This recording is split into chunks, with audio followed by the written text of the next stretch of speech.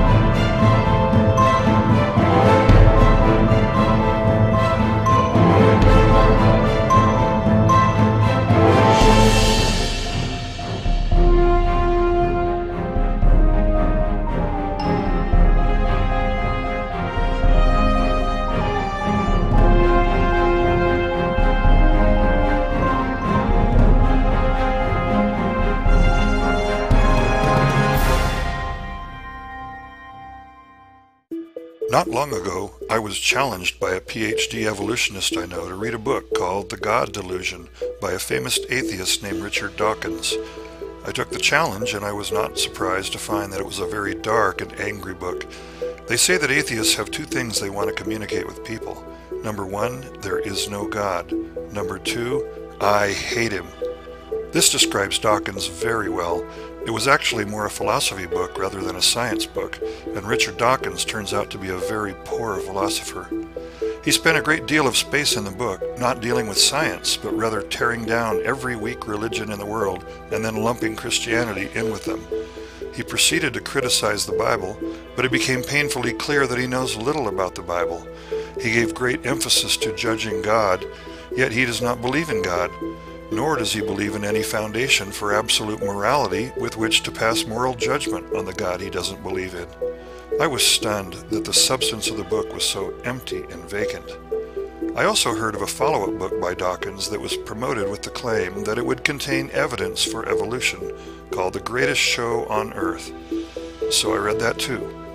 Again, I found a lack of substance that I'll talk about later on. I began to see why he refuses to debate with creationists.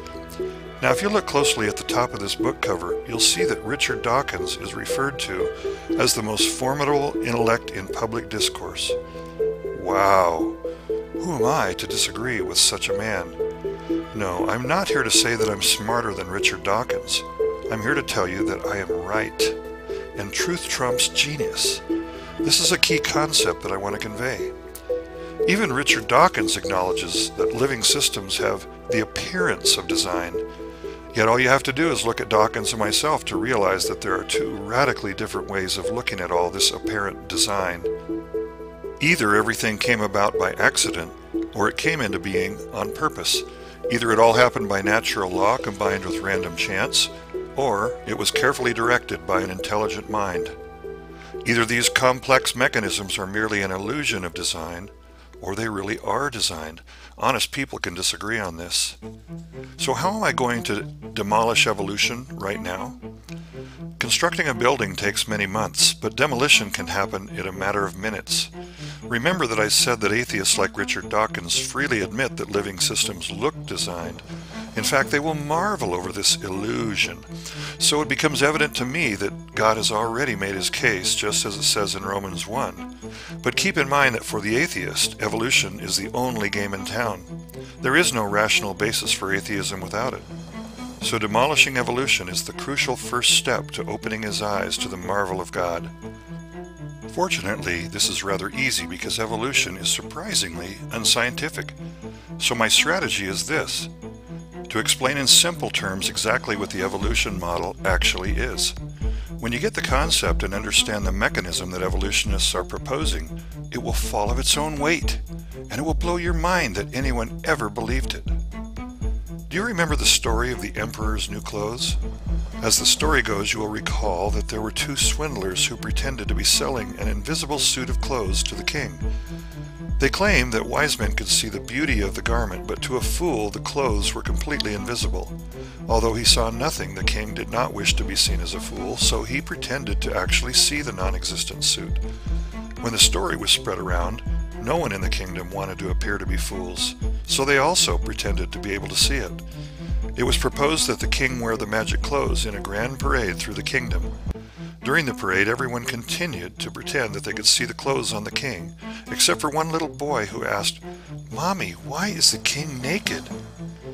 Folks, this story is the basic idea of evolution demolition. We have a society of people who don't want to appear stupid, so they just buy into evolution without even understanding its simplest ideas. The Christian church is full of people who try to incorporate evolution into their theology, for no other reason than that they will look uneducated if they don't. But evolution is a hoax. All it takes is for you to ask the simplest questions, like the little boy at the parade, and you will demolish it. If a little dog can pull back the curtain, so can you, because truth trumps genius. Now, if you're going to be like the little boy at the parade, you need to be willing to question the experts. The first question to ask, and one to be asked all along the way, is this: do they really know, or is it speculation? Science is from a root word meaning knowledge. The search for this knowledge begins with the scientist making a guess or speculation about a potential truth. Keep in mind that only a small portion of these speculations turn out to be verified later on by direct observation or repeatable experiments. An expert is someone who's a better guesser than the next guy, but even the top experts make many more speculations than the facts they confirm. Just like the best baseball player in the world gets far fewer hits than outs. Sometimes scientists dishonestly pretend that their speculations are science, and then arrogantly expect us to accept them without verification.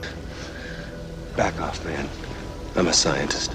This is actually a real problem that is rampant in scientific circles and becomes very deceptive. In your own mind, it's essential that you sort out the real science from the speculations. Far too many scientists mix the two together for public consumption. Here's a great example of what I'm talking about from the cover of National Geographic in July of 2010. The sensational headline says, 4-million-year-old woman, and you see what appears to be a very old skull. Well, first of all, you should know that this is not a skull at all, but is a plastic computer simulation from a very few bone fragments. And even this speculated skull looks more like an ape than a woman to me. Secondly, they have no idea how old those few bone fragments actually are, because there is no radiometric method in science that can date fossils at 4 million years. Carbon-14 dating goes back thousands, not millions of years. And other radiometric techniques only can be applied to igneous rocks, not fossils. The 4-million-year date is based entirely on the assumptions of evolution and nothing more. So, after a second look, this magazine cover looks much more like speculation than fact. It's an even greater problem with reporters who write articles. Beware of articles where you read the words "scientists say" or "experts say" or "140 million years ago." You should be questioning all these kinds of unsupported statements. More often than not, such sweeping, unsupported words are based on nothing more than the author's evolution-assumed belief system. Some years ago, when my daughter was in a biology course, I thumbed through her biology textbook, and I was stunned to read these words. In fact, birds' feathers evolved from reptilian scales. Folks, do you know that with hundreds of thousands of fossils found, not one fossil has ever been found between a scale and a feather? There are zero facts to substantiate this speculation, and it is anything but science. Yet we find such giant leaps of faith in science literature all the time. Words mean things. The first word to clarify is the word evolution itself. I heard one evolutionist tell me that the meaning of evolution is simply change. Folks, this is not a helpful definition. Both creationists and evolutionists believe that things change. However we define evolution, we know it involves more than this. One difficulty we need to overcome is that there are different kinds of evolution. One of the most important kinds of evolution is known as abiogenesis. It has to do with how the first living thing came to be. This kind of evolution assumes that random chance and natural processes somehow brought the first life into existence from non-life, rather than by intentional design of an intelligent mind. The popular idea is that billions of years ago there was a primordial goo that happened to come together at just the right temperature with lightning and all the right chemicals and speculated gases to form amino acids. Amino acids would be important because they make up proteins which make up living tissue. Back in 1953, the famous Miller-Urey experiment was done in an attempt to prove that simple amino acids could form by themselves, naturally. It was boasted that the experiment was a success, but it was a grand failure on many levels. Like any mixture of amino acid molecules left to itself, half of those molecules in the mix had a backwards molecular structure. And these backwards amino acid molecules block the formation of functional proteins like a poison. Even worse, the byproducts of the soup they made were even more toxic. So if anything, Miller and Urey proved that if the amino acids found in living things formed by some natural means, this wasn't it.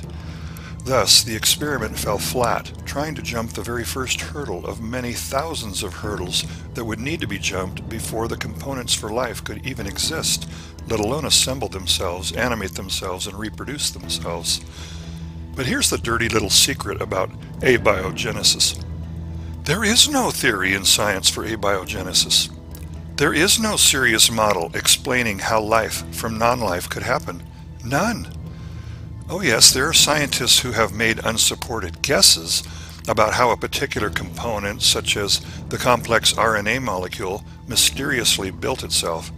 But unsupported guesses are as far as they ever get, because they can't even force that first step to occur artificially, let alone naturally. Complex molecules would have to materialize before biological evolution could ever get started. But what is the mechanism? What is the model? There are impossibilities everywhere that have never been addressed. DNA is required to build proteins, but proteins are required to make DNA. Or what about the ATP synthase molecule made of thousands of atoms perfectly put together as a highly efficient proton-powered rotary engine in one enzyme molecule? ATP synthase is a relatively recent discovery by Boyer and Walker, and this hyper-complex molecule that manufactures energy currency, essential for any kind of life, had to form itself before evolution could even start. But how? It's a more amazing motor than anything ever designed by man, but it had to miraculously build itself without the benefit of any life form to build it. On top of all this, there's not even a guess for putting millions of such parts together and starting it up. So with all the talk and Star Trek episodes notwithstanding, I've got to ask a question. What theory of abiogenesis? There is none. What? You mean atheists like Dawkins and TV personalities like Chris Matthews and Bill Maher, who ridicule creationists for being superstitious simpletons, are themselves betting the farm on a complete fantasy without any science whatever? Yes! That's exactly what they're doing. The primary thing atheists hang their hat on is abiogenesis. And there's no such thing. For the sake of argument, let's assume that we didn't just demolish abiogenesis. Let's assume that somehow the first living cell popped into existence. And so we need to discuss a second kind of evolution theory, neo-Darwinism. Darwin never addressed the origin of life, but rather the origin of diverse species. This kind of evolution theory asks how simple life forms became complex life forms. Now, it may surprise some to know that Darwin knew nothing about genetics, but today evolutionists have incorporated genetics into his theory, so now it's called neo-Darwinism. The idea is that life began as one simple cell which started the so-called tree of life, evolving and branching out into the many species we have today. More importantly, neo-Darwinian evolution is all about genetic information. As our understanding of the nucleus of the living cell has taken giant leaps over the last 40 years, we now know that in the development of living things, information runs the show, as Dr. Stephen Meyer puts it. The genetic instructions contained in a single human DNA molecule is beyond anything we previously would have imagined. 3 billion pairs of nucleobases in a single molecule. Each nucleobase itself is a small molecule and functions like a letter in a 4-letter alphabet. That's equivalent to a library of approximately 10,000 books, all contained within one human DNA molecule. Somehow we went from 0 to 10,000 books worth of information. The obvious question is, where did all this information come from?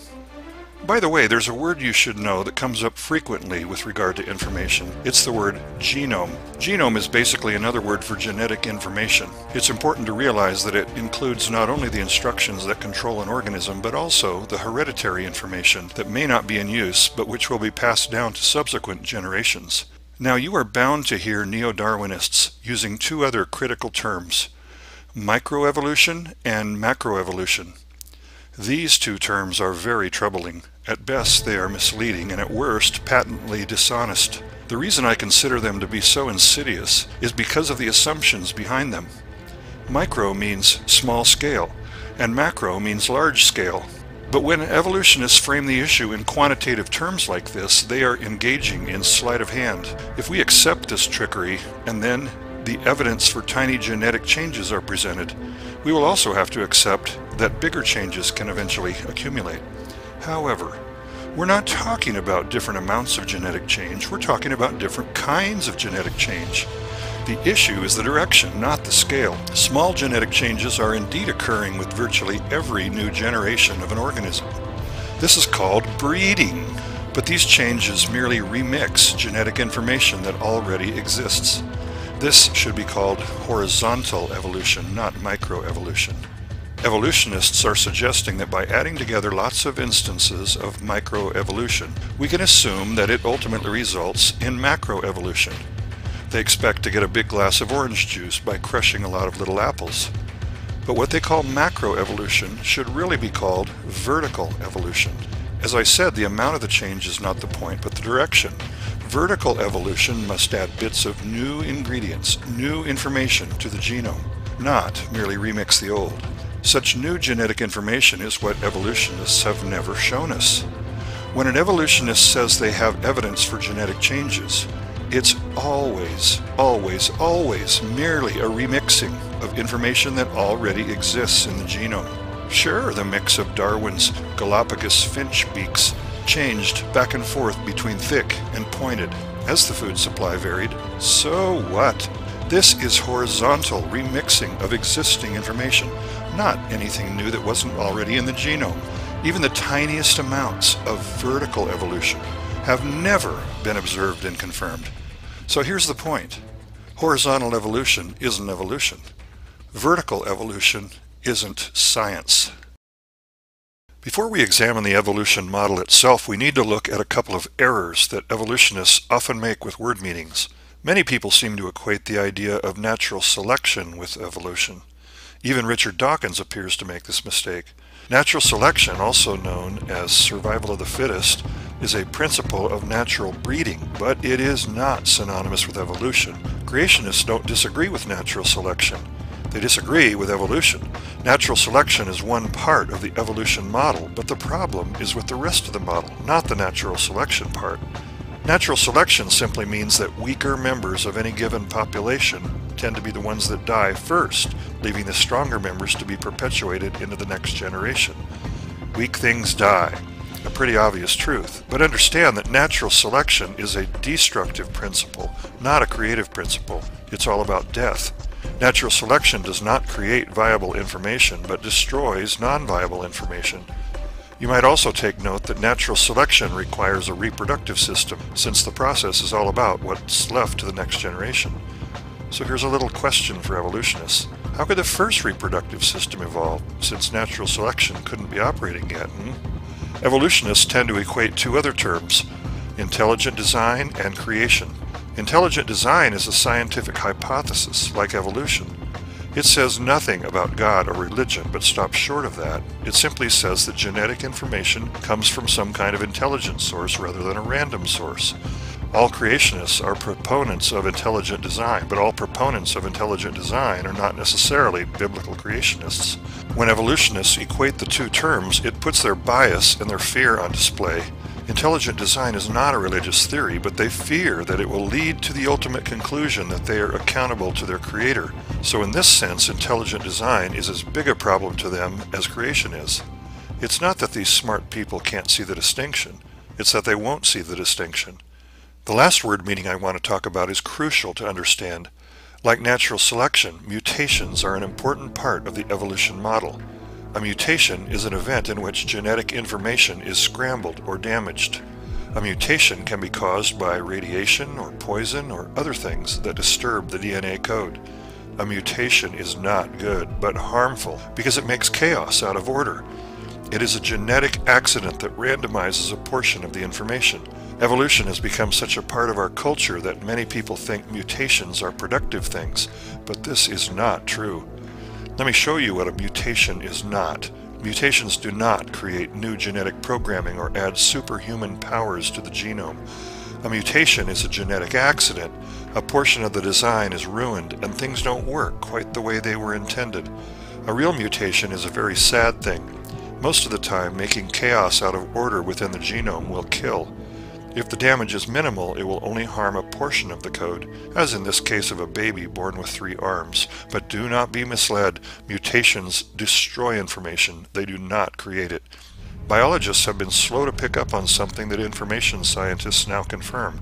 Every living cell contains thousands of tiny computers operating on the genetic and environmental information provided. These things are not just like computers.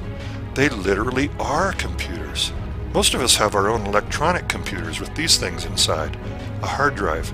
Large amounts of information are stored on magnetic media such as this. Do you have any idea what would happen if... Do you think? This is the perfect way to illustrate what a mutation does. Let's say that I thought one of those software programs on the hard disk needed improving, so I took this magnet and touched it ever so slightly on the hard drive in the exact spot where the program was located. Okay, so then let's try running the computer to see if the software has any new features. What do you think my chances would be? What if I tried it over and over, billions of times? Would I ever get lucky? Is it even possible to help my computer with this technique? Mutations are damage, informational noise. They are not constructive for electronic computers and not for biological computers either.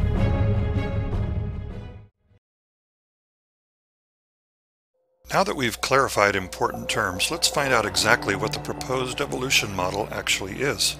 How's this thing supposed to work? Let's find out where this staggering amount of genetic information comes from. The proposed mechanism for generating new genetic information is 3 things. Natural selection operating on genetic mutations over millions and millions of years. Remember that natural selection selects between fit and unfit options. Weak things die, leaving the stronger organisms to carry on in the next generation. So where do the options come from? That is, the alternate information options. Well, they're provided by accidents.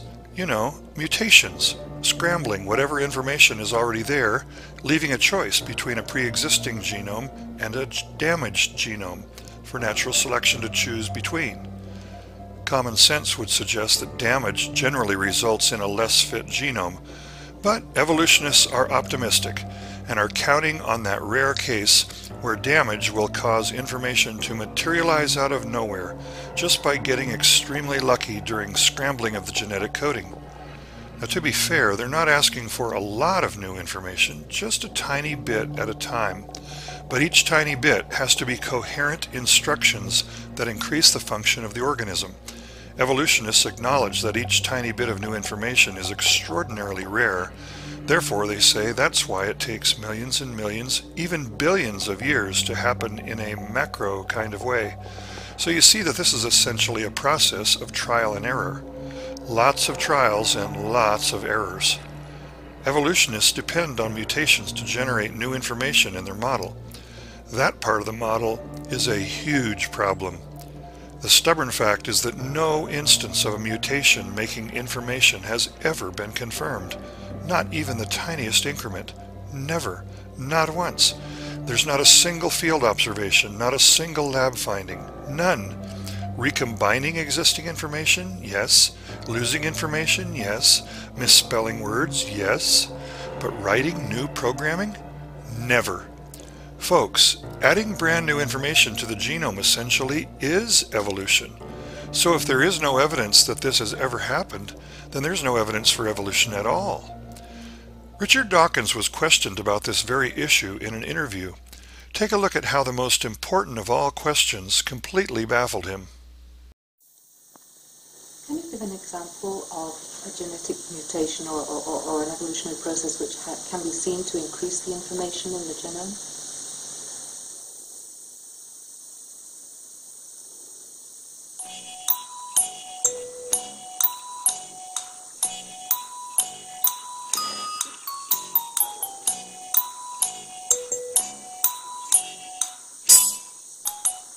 Can you just stop one? I think.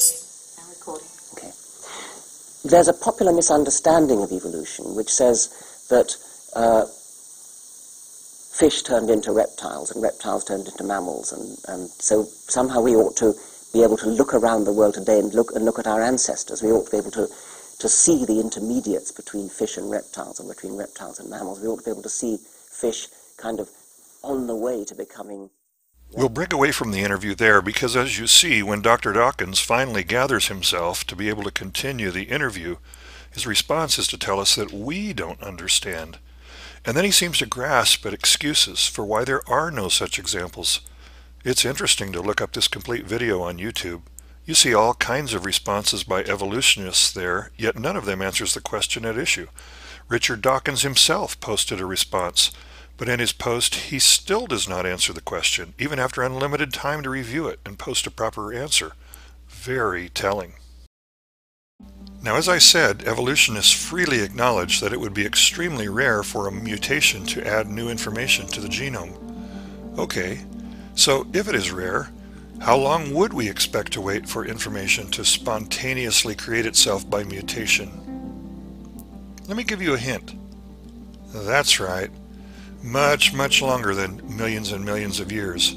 In fact, much longer than billions of years. You know, it's interesting that evolutionists have come up with a very detailed timetable for the development of various creatures. For example, 400 million years ago were fish, 100 million years ago were dinosaurs, and so on. I mentioned earlier that there is no radiometric technique for dating old fossils. So then where did they come up with these time frames? I would think that if we know the odds of mutations making information, and using an estimate of the average time per generation, one could calculate the rate of evolution to find out how long all this would take. Except there is a problem. The odds of a mutation making information has never been declared by evolutionists. This makes a calculation impossible, which is exactly my challenge to my evolutionist friends. If you're going to pretend that there's a timeline, show me your calculation. Show me the numbers. There are none. Why? Well, for one thing, you can't divide by zero, and information scientists such as Dr. Donald Johnson tell us that the odds of anything random making new information is exactly zero. How can they be so sure? Because it is against a scientific law of the universe. In this presentation, I will refer to it as the law of increasing randomness. It's the same law that says things will rust, wear out, wind down, break down, die, disperse, spread out, grow old, go from order to disorder, and from more information to less information. University of Texas mathematics professor Granville Sewell explains that it is a mathematical law based upon probabilities over time. Basically, the law states that as time passes, any given event will be drawn from a state of lower probability to higher probability. Since the passage of time itself continually expands the ocean of mathematical possibilities, a perpetual trend from order towards randomness is both a physical and a mathematical necessity. The truth of this law can be illustrated by considering two video clips. Clip number 1 shows a wine glass being released and becoming a pile of glass. Clip number 2 shows randomly scattered glass shards assembling themselves into a wine glass. Do I need to ask you which video clip is being played backwards? It's obviously the second clip. But what makes us so sure of this? Because of our everyday experience with the scientific law of increasing randomness.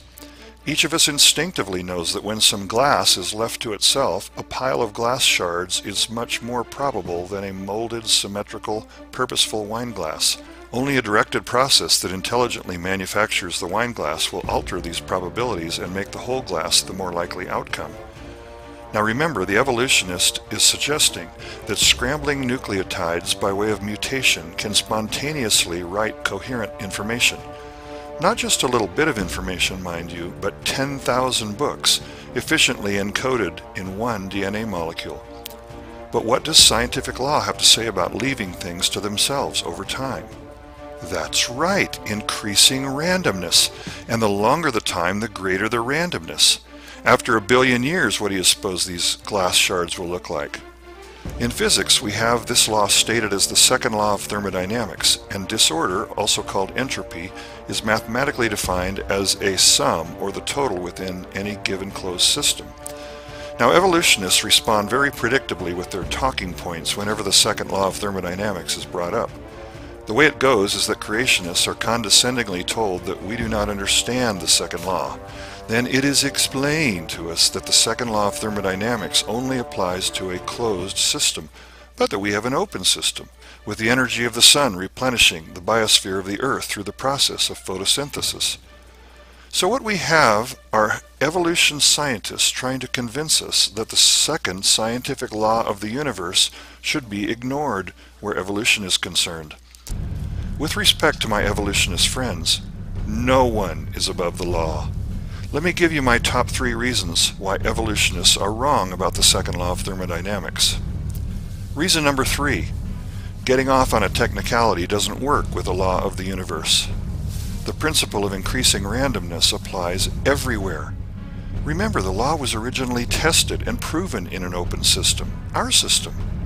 Dr. Sewell explains that the laws of probability are not suspended simply because we have an open system. The only way that order can be contributed to an open system is if order walks in the door, as he puts it. Highly random sunlight brings no such order. In the second law, the formula for chaos probability is a total, a sum, and a sum requires boundaries. This is the real reason the law mentions a closed system. So, what if we simply change the system boundaries from this to this? Now, what's their excuse? You see, a closed system excuse is nothing but a smokescreen for ignoring a law of science. Do you doubt me? Then ask an evolutionist to describe the mechanism for spontaneous increase of order within an open system. They have none. Reason number 2. Physics is not the only scientific endeavor where this law is found. Increasing randomness applies in all disciplines. In information science particularly, we have also a defined law of increasing entropy, and the math is exactly the same except for using variables concerning information instead of physics. Evolutionists have been completely neglecting information science, but information is precisely the issue inside the cell. The law of increasing randomness must be applied not just to physical organisms, but to the genetic information itself. Information science says that it is impossible, not merely unlikely, but impossible for information to arise by itself over time, because time is the very thing that degrades information. And the number 1 reason evolutionists are not above the law. Only the intervention of design can suspend the natural trend of increasing randomness by introducing mechanisms that alter probabilities to a purpose. Keep in mind that creationists are not claiming that the second law of thermodynamics can never be suspended. We're saying that it can only be suspended in the presence of design.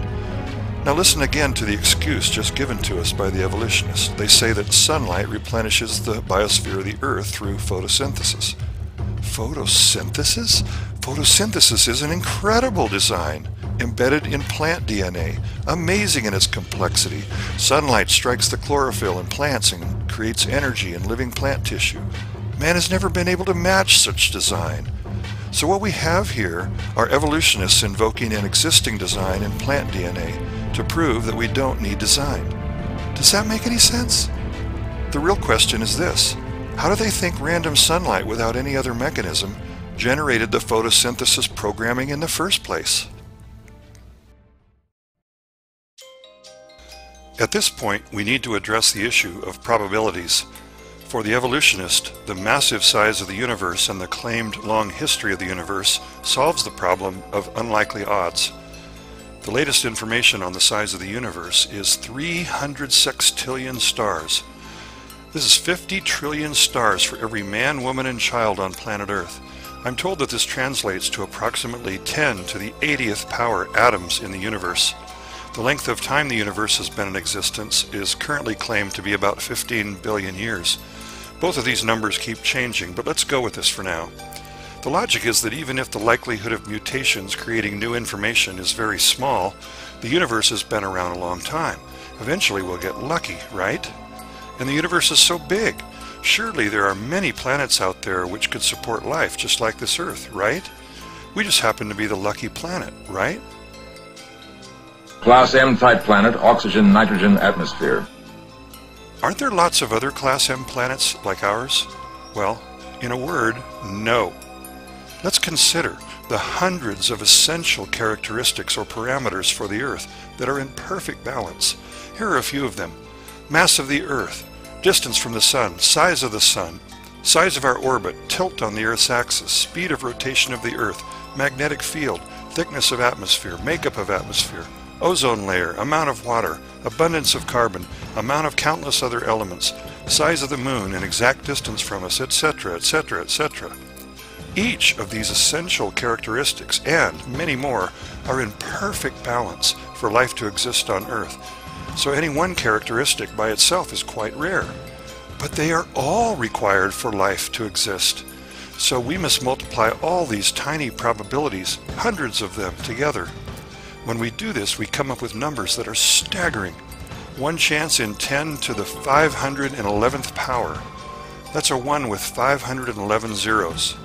Remember, all the atoms in the universe is only a 1 with 80 zeros, but the chance of a planet accidentally being suitable for life is 1 chance in a 1 followed by 511 zeros.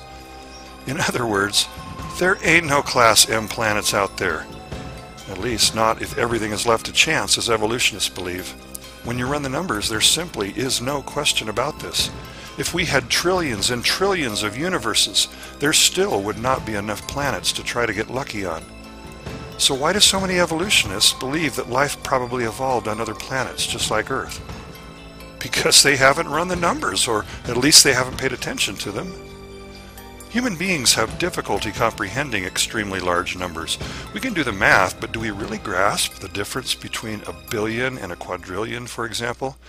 Evolutionists tend to think that 15 billion years is enough time. They tend to think that 10 to the 80th power are enough atoms. They think that these two things together will give them enough chances. But let me try to communicate how rare life is. Suppose we try to assemble the simplest protein molecule by chance.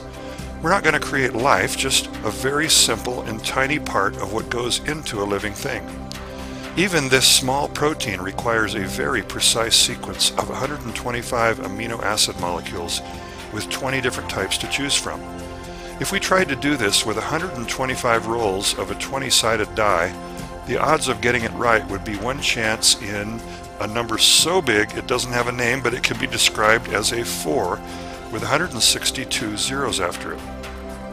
Not good odds. Even if we could repeat this trial every nanosecond, it would take more than a trillion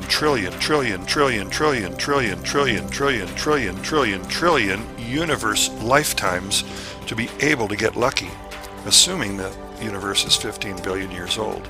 So this is the probability of arranging a simple protein. But if we consider all the primary components of life, mathematicians calculate the odds to be less than 1 chance in 10 to the 40,000th power. That's 40,000 zeros. And that doesn't even address the issue of putting all these parts together. To help wrap our brains around this, let's think for a moment about something much more likely than simply putting together a simple protein. There are 30 trillion drops of water in the Earth's oceans. Suppose we take an eyedropper containing 1 drop of black ink and we squeezed it out, dropping it into the ocean. Now, let's wait a few years for it to mix and then bring an empty eyedropper to any location in any of the oceans of the Earth and withdraw 1 drop of fluid into our eyedropper. How likely is it that every ink molecule of our original drop is now back inside the eyedropper? Actually, compared to our last example, the odds are quite good. Except that we have something else working against us. It's called the law of increasing randomness.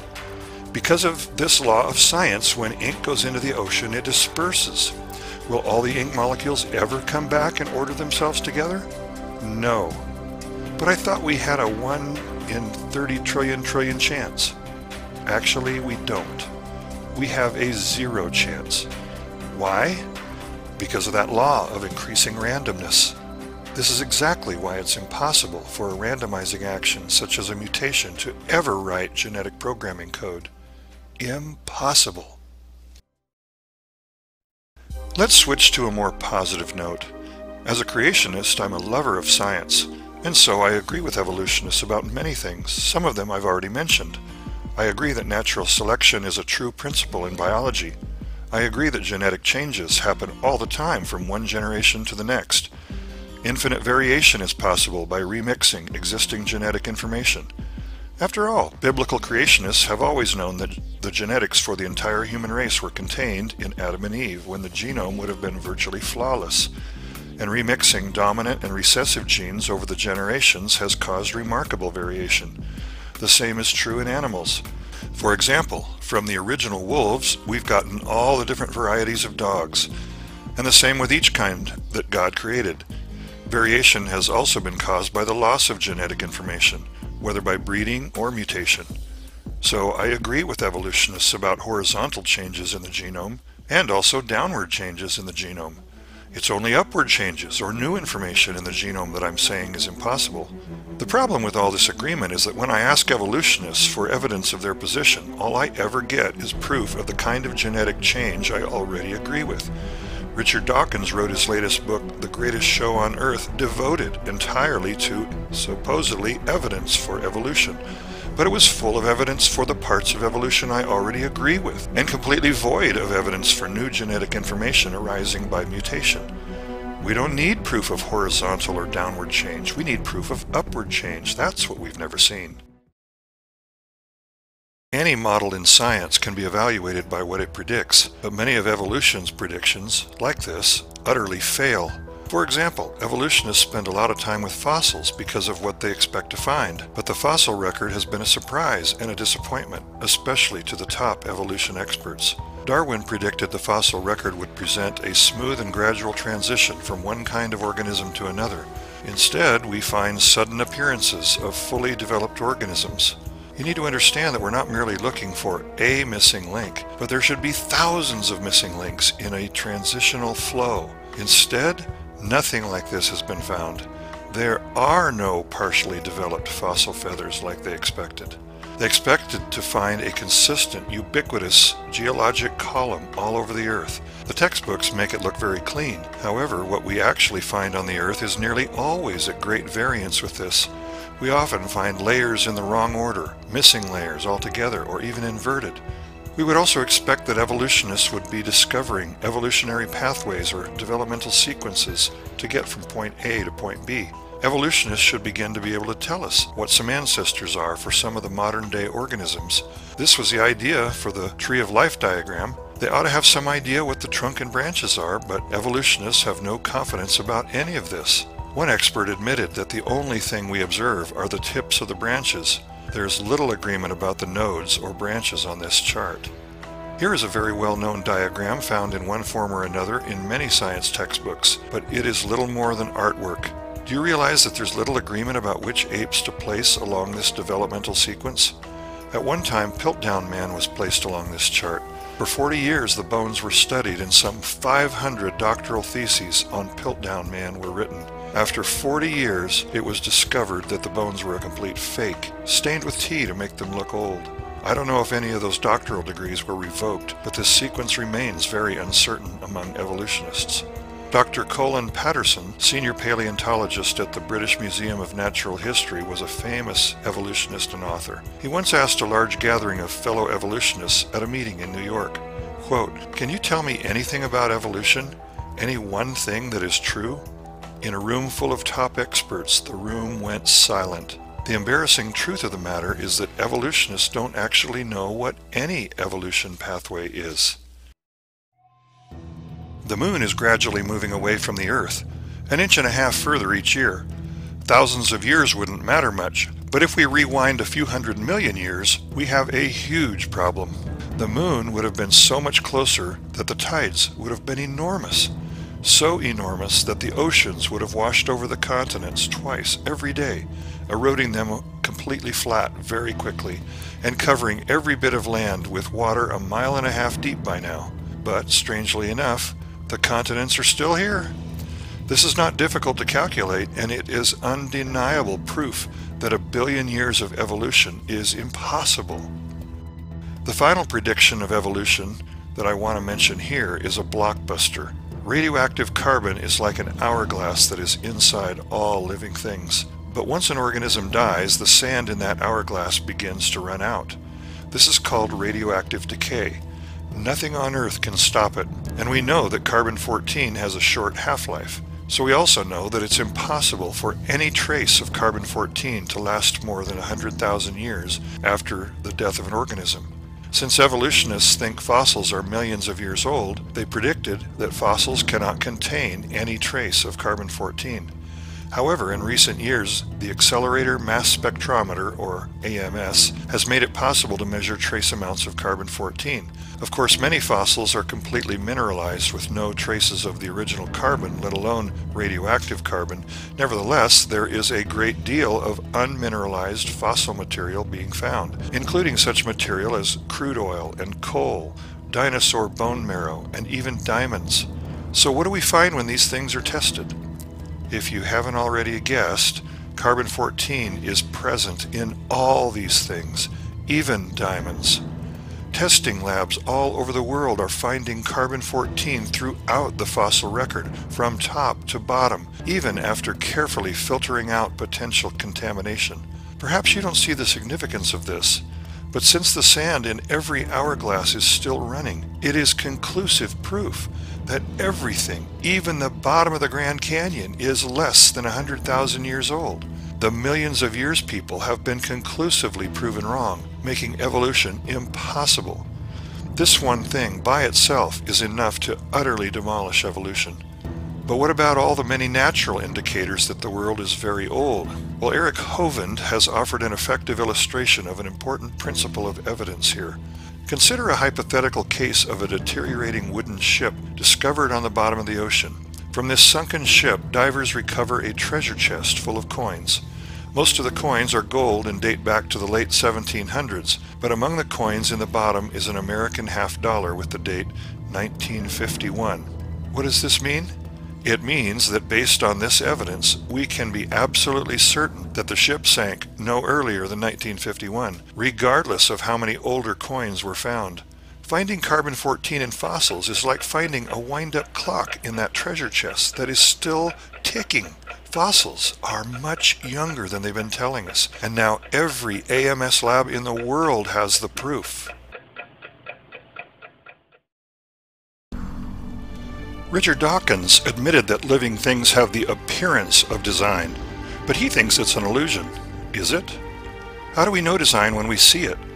There are a number of dead giveaways, but I want to focus on one undeniable way to identify intelligence. We know that there is matter and there is energy and there are natural laws, but there's something else we all know exists. Thought. Intelligent thought manifested in the form of messages carried by symbols. Messages don't come from any other origin except an intelligent mind, and we can be certain that something is a message when we find a code or a language or a symbol. The simple definition of a symbol is a thing that represents something other than itself. Here's an example of finding a symbol. Symbols always make us certain of an intelligent source because they carry a message. Is this a real train or a message?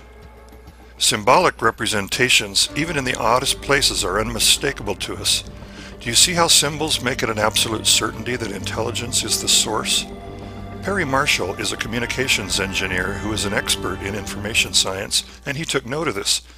He has pointed out that there's a difference between a naturally occurring pattern like a snowflake versus a symbol, because symbols always represent something other than themselves.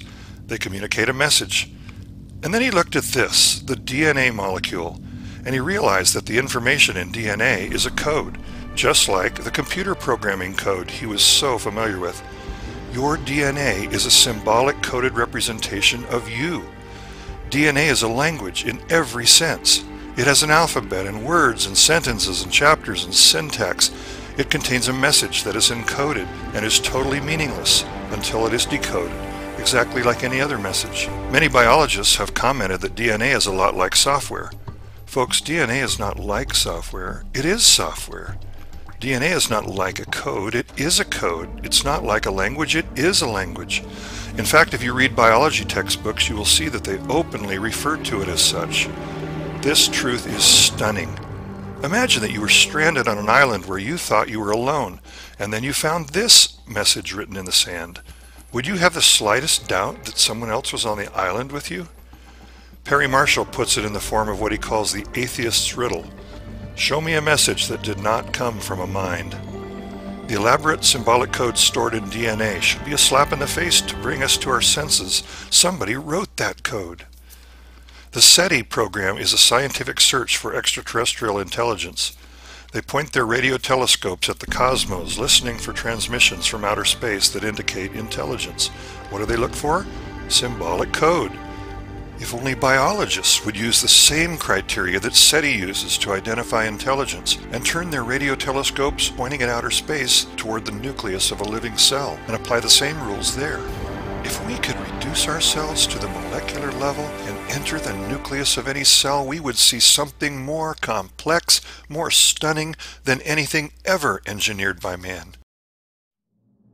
One of the first opportunities for us to get a glimpse of this amazing molecular machinery was through the use of computer animation by Illustra Media in 2002 in the video Unlocking the Mystery of Life.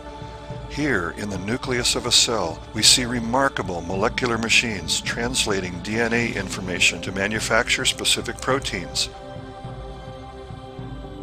A former prominent evolutionist, Dr. Dean Kenyon, was quoted describing this animation in this way. This is absolutely mind-boggling to perceive at this scale of size such a finely tuned apparatus, a device, that bears the marks of intelligent design and manufacturing. And we have the details of an immensely complex molecular realm of genetic information processing. And it's exactly this new realm of molecular genetics where we see the most compelling evidence of design on the Earth. The Truth Project asks the profound question of Christians, do you really believe that what you believe is really real? Now that evolution has been demolished, there's no reason why evolution should ever be a cause for you to doubt again. If you're a person who came into this more seriously persuaded by evolution, well, I hope that you've found this presentation respectful toward you, because I've been there too. I would venture to guess that you're trying to get a handle on the moment right now. Whatever you understand or believe about creation, you now know that evolution is an impossibility. The underpinning has just collapsed beneath your worldview, and you will never be the same again. You too had noticed that appearance of remarkable design, but now you're facing an aha moment, and the only alternative that remains is to face the fact that all that design is not an illusion after all. It really is designed. The next logical step may take courage. Is it really surprising that the source of all existence has made himself known?